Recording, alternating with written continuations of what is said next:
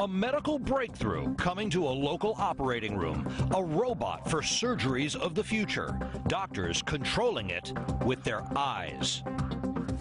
Doctors are loving this cutting-edge technology. The news station's Dana J. shows us how it works. So it takes some getting used to. You won't find this surgical robot anywhere else in the country. Florida hospital surgeons are the first to command a cutting-edge device meant to make both patients and doctors more comfortable. And surgeons aren't just using their hands. My eyes are actually controlling the camera, so as I look left, it looks where I want to see. Goggles allow the surgeon to see inside the patient in 3D, and the new instruments provide haptic feedback, allowing him to feel the different textures of the tissue. So this allows us to know you're touching the liver, you're touching another structure, and to stop, assess, and try to be safer with what you're doing.